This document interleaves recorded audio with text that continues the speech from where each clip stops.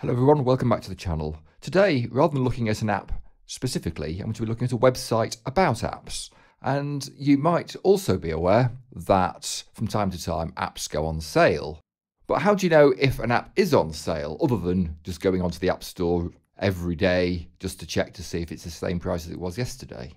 AppSlice is like a web browser portal into the App Store, and it shows you every app that's on the App Store, and it shows what the current price is. It gives you information about price fluctuations and allows you to set up alerts so that as and when an app that you're interested in comes on sale, it will email you.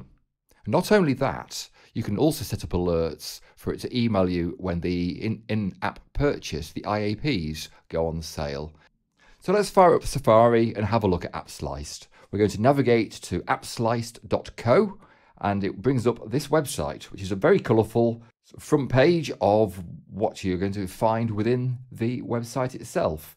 And it's also important to log in and create an account, which is free, because this is the only way the website is going to be able to email you when something is on sale. So I already have an account, so I'll click the login. You can do it with your Apple account. I've done it with email. And we're into the home screen. Now, just working around the screen, we've got a whole list of filters just along the top. So we've got price drops, so that will just give you any price drops. There's a search option, which allows you to search for apps. And that comes up in the top right. There's recommendations, there's newest, there's rankings, there's top alerts. Now, what I tend to do is to go on to the latest iOS app drops, see here, and we can start to adjust our filters accordingly. So you can have it on all iOS. We've got the how we sort the information, so you might want to put latest in order to deal with the most recent on sale apps. The threshold, I would generally go all apps, because I don't want to be working with somebody else's decision over what's popular rather than what I want. We've got free and paid, and this is important because often we'll find apps which are free but have in-app purchases. Now, for my purposes, we're going to go into the categories, and I think I will go with music because that is what I do. Hit go. And so now what we've got is the latest iOS app price drops in the music category. And if we look at this top one, it seems like a bit of a plug for this channel anyway in terms of piano software. But we can see that Pure Piano and Pure Upright are both currently listed in the sales. So if we look to the right hand side, we can see that Pure Piano would normally be $29.99 and it's now currently $14.99.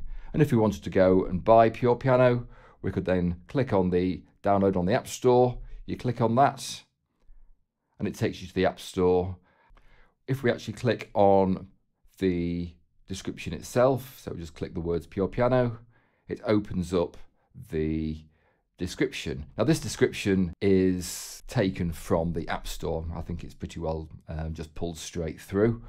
But within this, it allows you to set a price alert. If we wanted to be notified if it drops below a certain price, we can put that price in there, hit set alert, and it will then email you when that price alert is hit. One thing to be mindful of is knowing what the price variations of an app can be, and also how often they tend to fluctuate. So if we scroll down the page, all the way down here, we can see on the right hand side recent price changes.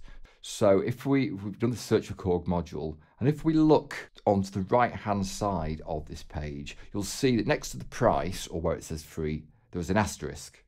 And if there's an asterisk, that means that the app has IAPs. Let's click on Korg module, which, as I say, it's listed as free. So that's the top one here. We go in, and at the top of the screen, below the pictures, we have this track in-app purchase sales. If we tick this box, it says confirmed, you will now be emailed when the IAPs are on offer. And this just makes it a lot easier to be aware of when apps are on sale. Now, if we click on this drop-down arrow next to bookmarks, we can get all of our information, so we can see what alerts that we've got set up, edit which country and currency we use. So one final thing I want to look at on the main screen is creating a nice little shortcut so that you can click on it at a touch of a button. And it's quite simple. If you just go to the top of your web browser window and click the share button, and we scroll down, we should have an option that says add to home screen.